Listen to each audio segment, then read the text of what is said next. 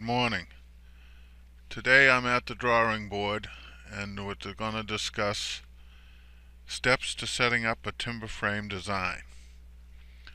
One of the first things I do when setting up a timber frame design is establish some general frame rules or general frame notes. Number one says joints are laid out 2 inches off the layout face and then 2 inches thick. This is one of the standards of square rule joinery. Number two says all joints are framed down to the next ½ inch in size. This is the reduction you do to a timber to make all the joints the same size, so they'll all go together. Rule number three says bents are laid out from the south except the northmost bent. And to the left of that you can see a compass with a north arrow. This is what we call plan north, or the north of the plan or the drawing.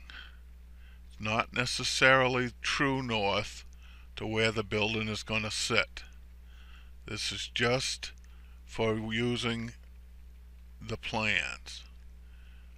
If we look at this current plan on the drawing board, which is for Jim the tradesman, we can see that this footprint of the building is 28 feet wide by 50 feet long, and our north arrow, our physical 3D north arrow in our drawing,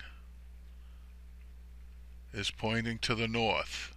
So our compass on our plan has to also point to the north. That way our general frame rule number 3 applies to all the bents. Bents are laid out from the south except the northmost bent. The northmost bent has to be laid out from the outside of the building in order for all the joints to be flush on the outside. Braces are framed to 4 inches thick, and all tenons are trimmed 1/8 inch in length. We will discuss these further at another time. The next step is to add the grid system to the plan. What this means is we're going to call this corner on bent 1 and wall A. So this post, which is here, a 10 by 10 post, is post 1A. When we back out, we can see we have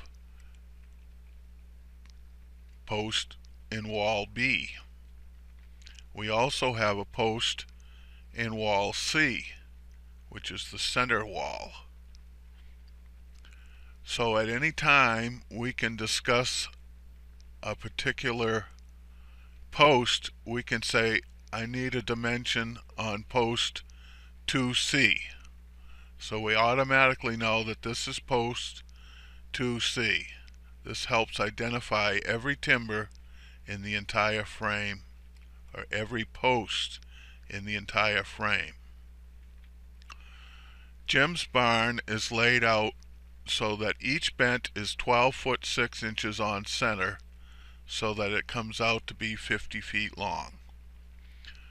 The reference face of each bent is the south face, so the dimension for the reference face is 12 foot 1, and then a 12 foot 6, 12 foot 6, and 12 foot 11. The reasons why these change is because this is the northmost bent, and that's the reference face is on the outside of the building. When I draw a timber frame design, I put the north arrow in the design itself, so I always know which way is pointing north. I hope you enjoyed this short video of how to set up a timber frame design.